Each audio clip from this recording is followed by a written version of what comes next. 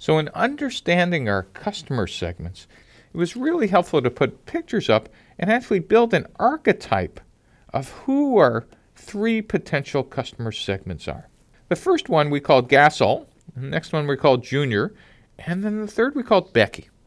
And we talked about their age, their income, their demographics, whether they were a buyer or whether they were wearing the jersey as a social statement or whether they were actually a social sports viewer.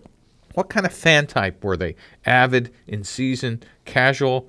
What kind of class were they? Were they upper class and could they afford anything? Or were they middle class or could they they don't even have a credit card? What was their Facebook status? And more importantly, what kind of rental type would they like? And it turned out that it was really helpful to kind of understand our pricing model and our revenue streams. So Archetypes really helped us understand our customers, the value prop, the revenue, and some of our pricing tactics.